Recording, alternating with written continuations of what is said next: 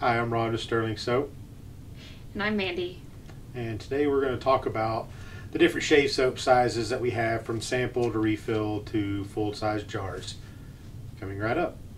So when we first started making shaving soap, we initially were only making the refill pucks and the sample pucks. We didn't have shaving soap in a jar because the soap that I was using to shave with at the time came in puck form, and a lot of soaps at that time only came in puck form. So we designed our shaving soap to be a mug soap, and I had just an old mug like this, and the puck got dropped in, and you'd work your lather up on the puck there.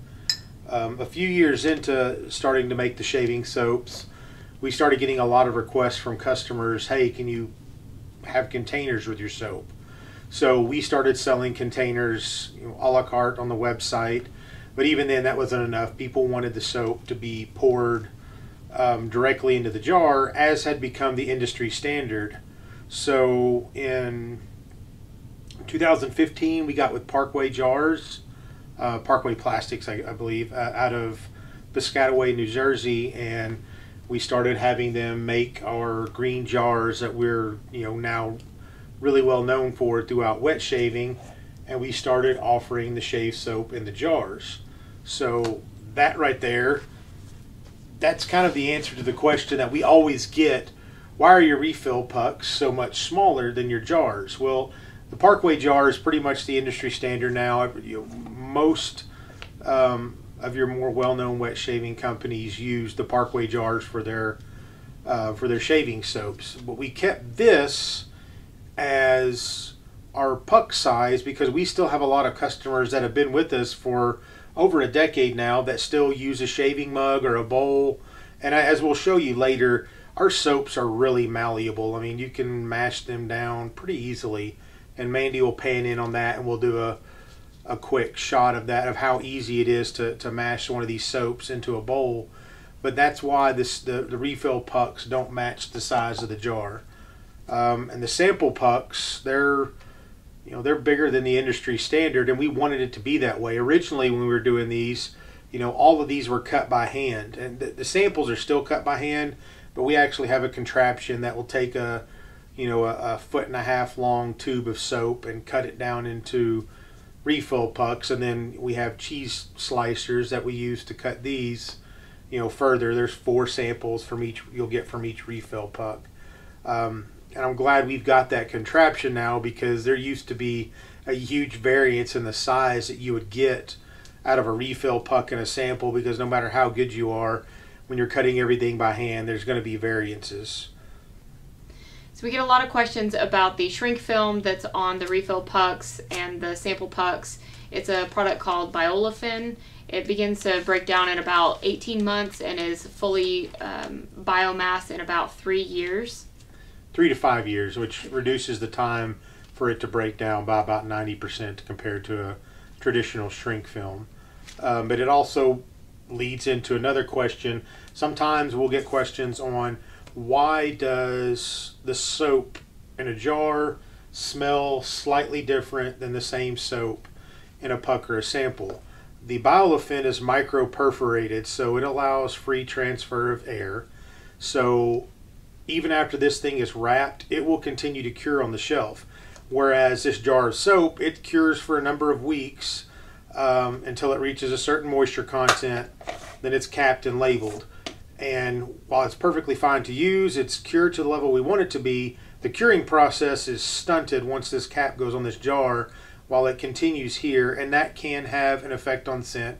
And what we always tell people is, if you notice a slight difference in the scent of your jar, take the cap off and just leave it off for a couple of days.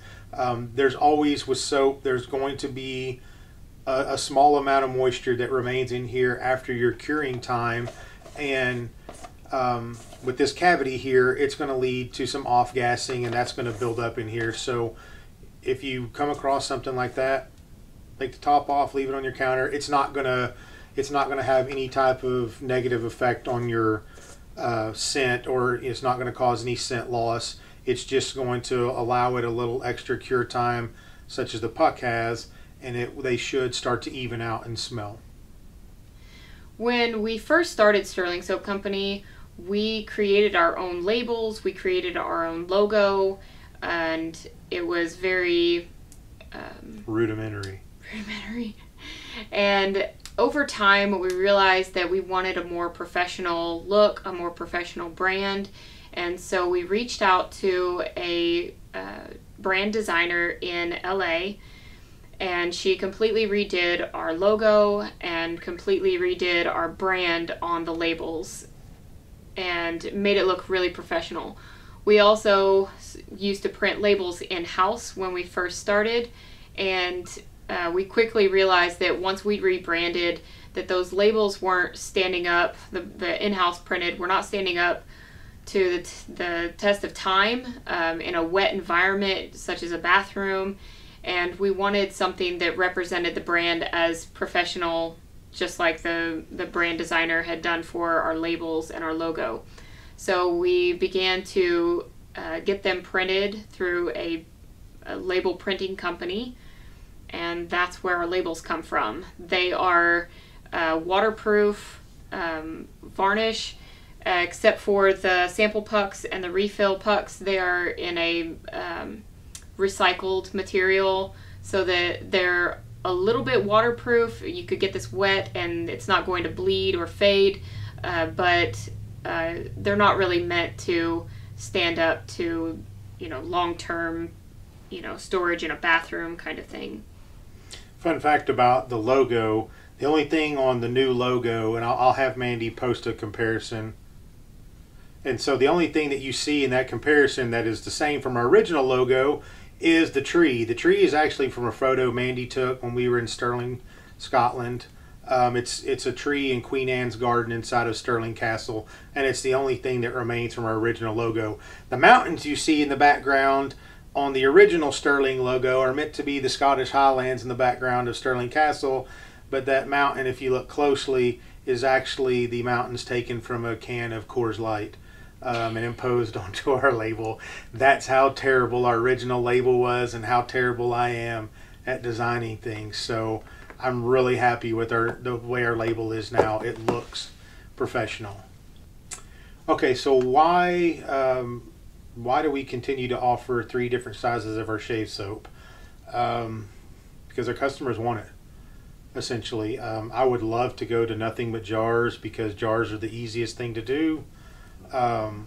There's much less labor cost involved, which is why on a per ounce basis the samples and the refills cost more. The samples are the most labor intensive because you do have to cut this refill puck 3 more times to get 4 samples and then label, shrink wrap and label each one of them.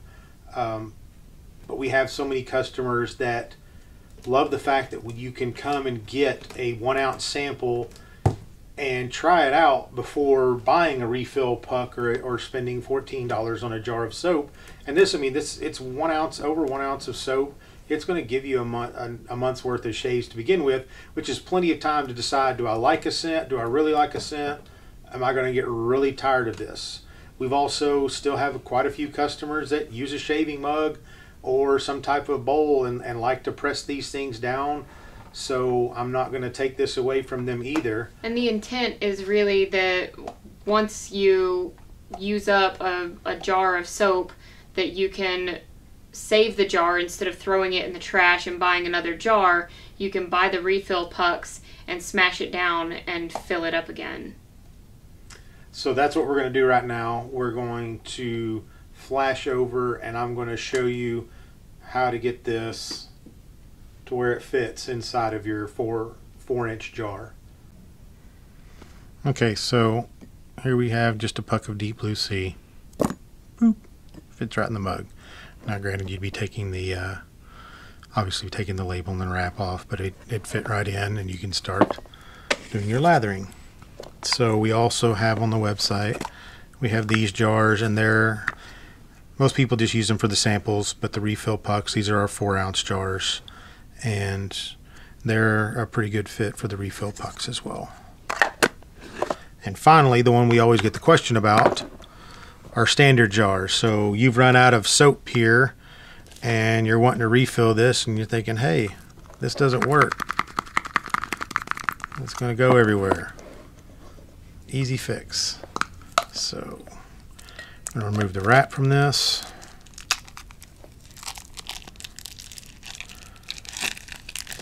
And the soap's really malleable. I mean, it's, you know, we get questions all the time, can I heat this in the microwave? No, absolutely not. You'll ruin the soap. This is not a melt and pour soap. It is, it's actual cold, hot process soap. And melting it can not only affect the soap negatively, it can really have a deleterious effect on the scent. So keep this out of the microwave. Here's all you need to do. It's malleable. It's like clay. Take it.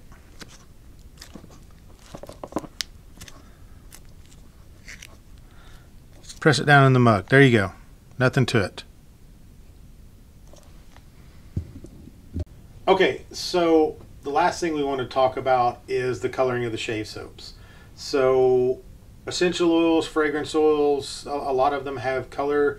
We don't add any dyes to our soaps other than the dye that comes in scents like Island Man. And there's a slight amount of green dye that comes in with our Sharp Dressed Man, but it really doesn't show up in the soap. But you have scents like Haverford, you have scents like Vanilla Sandalwood, Barbershop, Sterling Gentleman that have vanillin in them, or vanilla, there's the scent component being vanillin. Vanillin oxidizes as it's exposed to air, and we get this question on almost a weekly basis. Hey, I don't think my soap's mixed properly. It's all brown, but when I get into the inside, it's more of a white cream color. That's simply the vanillin. It actually takes air, or air actually making its way into the soap for it to start turning a brown color. Haverford's the darkest one we have, and even if we break this sample open, or especially if you break open a refill puck or were to scoop off the top layer of a shave soap jar, underneath it's going to be cream colored. Let that sit for a few days and then that layer will turn brown as well. It's perfectly normal. It's just the nature of vanilla and vanillin. It will happen to any soap that has that in there. The only caveat to the adding pigment to our soaps is boat drinks. And when we first started making shave soap, we used to mix clay into all of them, and we weren't looking necessarily at the properties of the clay and what it could do with your face or anything like that. We were specifically using them for their coloring, but we also like the clay being just clay in general being in the soap. Over time, we went away from that, so we no longer add the clay into the soap, with the one exception of boat drinks, which uses a French pink clay in it. And you can't tell because there's actually vanillin in some of the other components in the fragrance, so it's actually a brown color anyway, but it does have the clay in it. Oh, I'm sorry, two caveats. Black ice and glacial obsidian, which is pretty much the same, just a different menthol level, but that's an Australian black clay. And it's in there for the skin properties, and because with a name like black ice and obsidian, it's got to be black. The soap has to be black. Yeah. So I hope we've answered, just about any question that you could come across with in regards to the different sizes of the soaps and how we've got here. If you do have any more questions, by all means, put them in the comments down below, and I promise I will answer them. And if you have any suggestions for what you'd like to see for the next video, put them in the comments below as well, and we will get it done as fast as we can. Thank you for watching.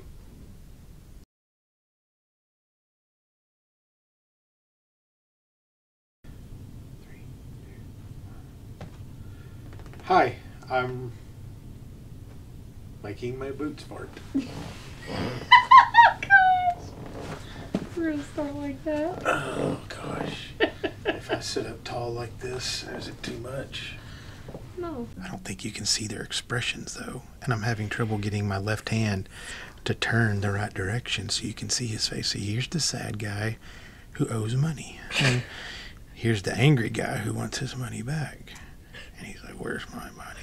He's like, I'll get it to you next Tuesday. Not good enough. Oh, please, I got children. Oh.